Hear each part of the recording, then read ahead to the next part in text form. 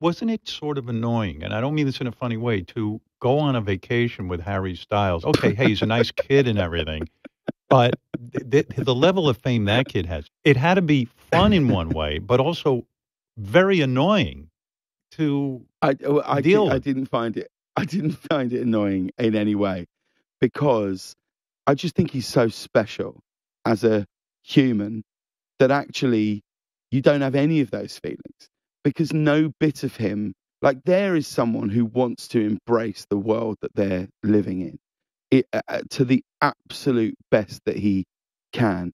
And you never ever feel like that. When we went on this one vacation, I made this pact where I said, I am only going to eat when you eat, right? I'm going to work out when you work out, and I'm going to eat when you eat, and I'm going to eat what you eat.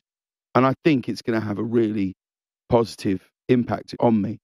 He was like, okay. I lasted like 36 hours, and I was like, no, I'm out. I'm having Why some did you toast. lose that? Why did you lose it? Because once I've had a drink, I'm like, should we get some fries? And I'm on holiday. I don't know that I do well going away with Harry Styles and everybody in the fucking resort is coming up and screaming his name. You know what I'm saying? Do you ever deal with that? I think it's quite good for me. I think it's good. Humble I think you. any time you can have a little bit of humbling is great.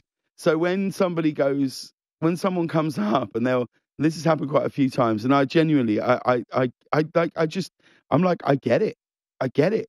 This is arguably the most famous man desirable famous man on the planet right now. And so people come up and they go, oh my God, will you take a photo? Can you take a photo of us? And I take the photo. I go, of course. And then You're taking the photo.